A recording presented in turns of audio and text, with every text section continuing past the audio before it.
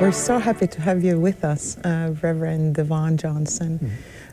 You work as a pastor at the Windsor Village United Methodist Church here in the great state of Texas. And we love to come here always whenever we are in Texas, and we respect your work very much.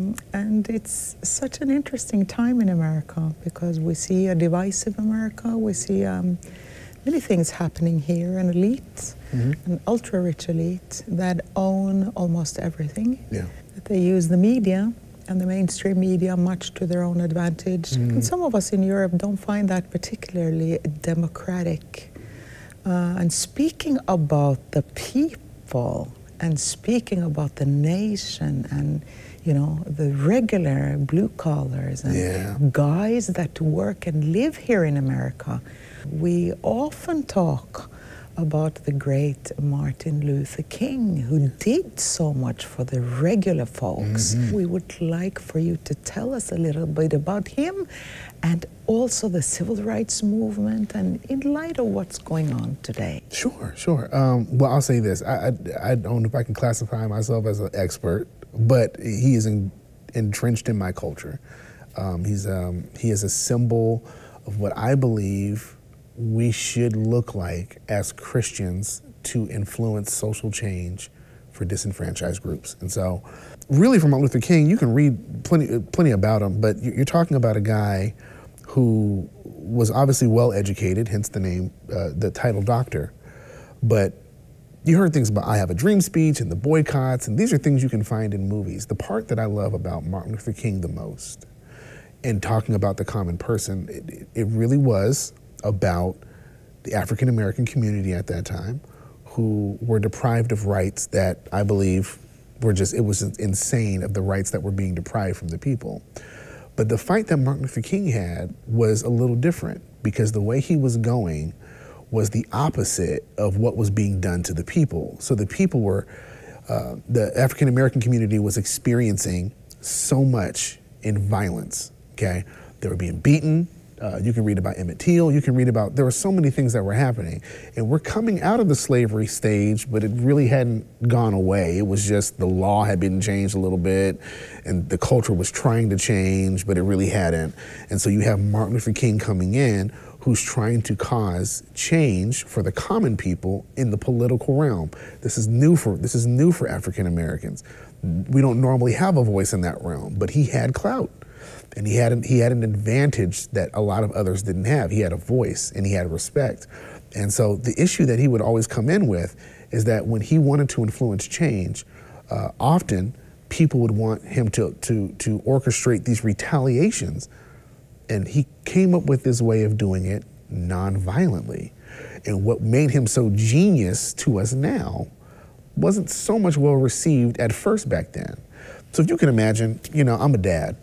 And imagine, you know, my son's walking down the street and he gets approached by a white man and he gets called all types of words, and then he ends up getting jumped in the alleyway by a bunch of white men. And so my son comes home with broken bones, bloodied and bruised, okay? My first reaction as a father is to find the people who did it and let's handle business. The problem is that back then you didn't have that option. You couldn't just retaliate.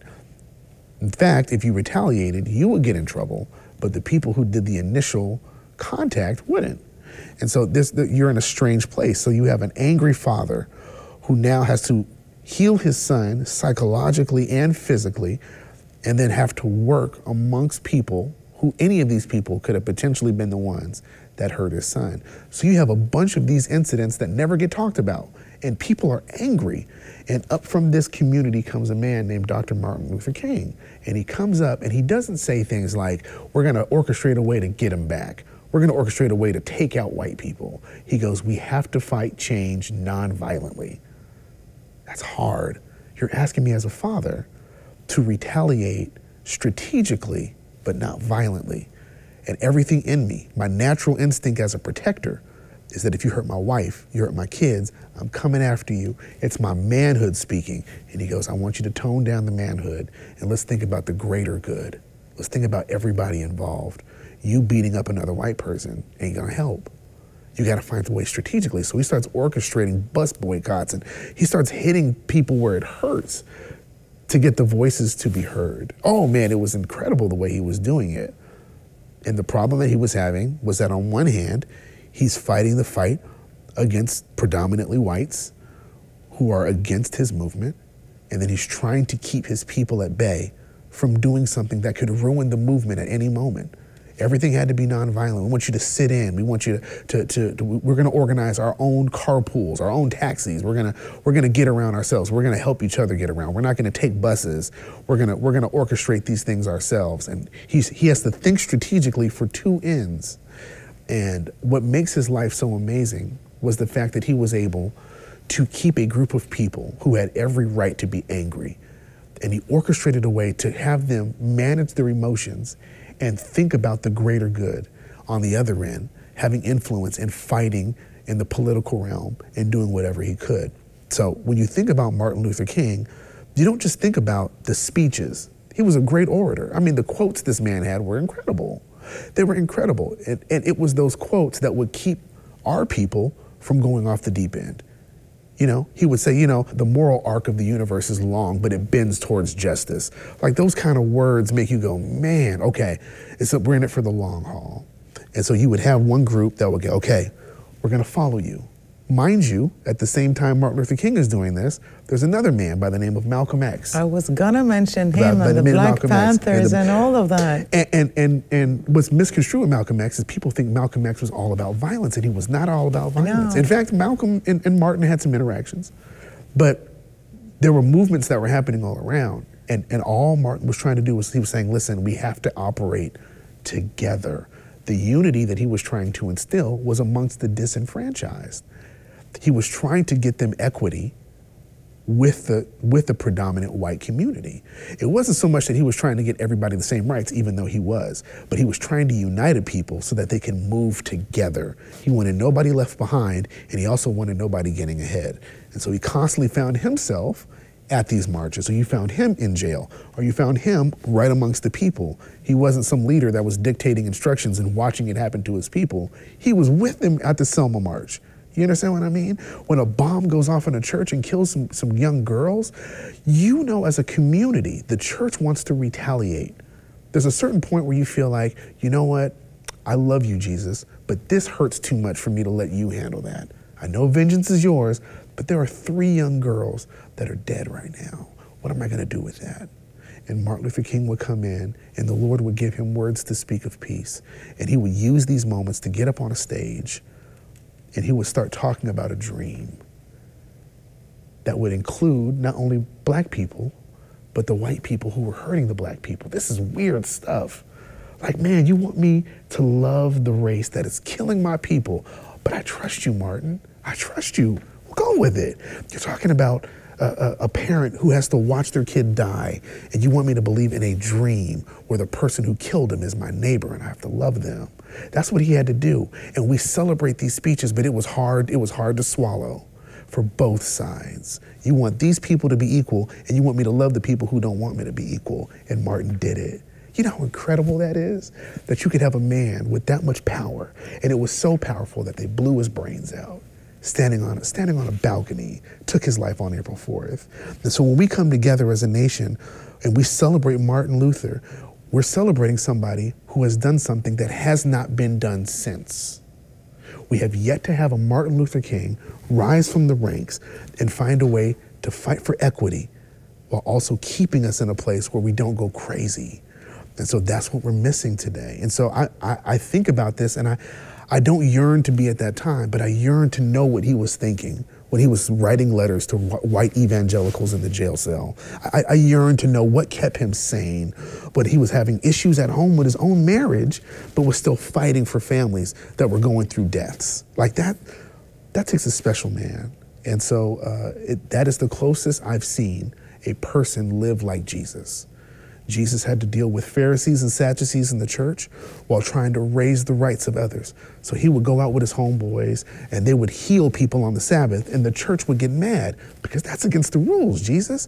He's saying, you care more about your rules than the person that I just healed. Forget the miracle. You don't care about the miracle, you care about the rules more than the people. And Jesus found a way to keep the people from doing something crazy, like Peter cutting off an ear. Do you understand how incredible it is to see Jesus in the garden, getting ready to be arrested, and somebody who loves him acts violently towards the oppressor, towards the soldier, and he cuts the ear off, and Jesus says, calm down, and then heals the person that's getting ready to arrest him. That's what Jesus did. Looks just like what Martin did. He goes, I know I'm going to jail. I need you guys to keep with the plan. Keep boycotting, nonviolence. I'm gonna go to jail. He goes, I'm gonna love my oppressor. You guys just stay united. So you see the parallel between those two. And I yearn that our people would keep with the dream of being united, strategic and nonviolent, while also fighting in these political realms to help bring equity for all people, transgender, gay, immigrants. I want us to fight for all of those because they all come from God, regardless of how we act. If my son right now acts a certain way, it doesn't change the fact that he's mine. I don't love him less because he doesn't do what I want. I love him more because I want him to have the best life possible. So why would I deny him love because he doesn't do what I want? So as a church, why would we love somebody less because they're transgender? That's so hypocritical of us. And it's so against Martin Luther King's dream. And it's so against Jesus' mission. And it's so against God's heart. And we break his heart with that. And we deny the mission of Christ with that. And we dishonor Dr. King by doing that. If Dr. King had a chance, he would have fought for transgender, and for whites, and for blacks, and for Muslims, and for women. He would have fought for all of them. And so that's what we have to get back to. At some level, on some point, we have to get back to that dream.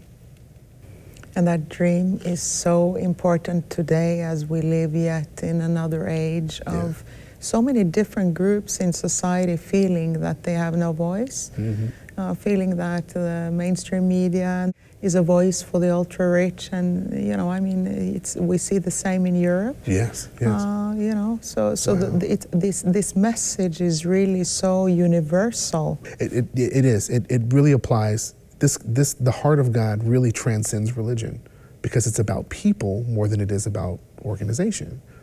And so even in Europe, you know, I know there's a whole lot that is happening, even with immigration laws and things like that. And there are a lot of people who are refugees. When I was in Germany, there were a lot of Somalis who were coming into Germany, and that was a big deal for that country that they were accepting so many. I have a picture that of watching. I was walking through the streets of Germany in Esslingen, and I see this young Somali kid just running, and I mean free, through the street. And you could see it on his face. I don't know where he was going, but I looked at that and I said, wow, man, I come from America that's predominantly Caucasian. I can't imagine a kid being happy running through the streets like the way this kid is in Germany right now. And for that moment, I was like, wow, I wonder if Germany really has it more together than we do. That they're accepting so many. It doesn't matter where they're from. You're hurting. This kid probably had no parents. He might have been 6 or 7 years old. And for the first time in his life, probably, he was able to run without worrying about gunshots. Man, I mean, if we can't learn anything from that, then I don't think we should be a nation.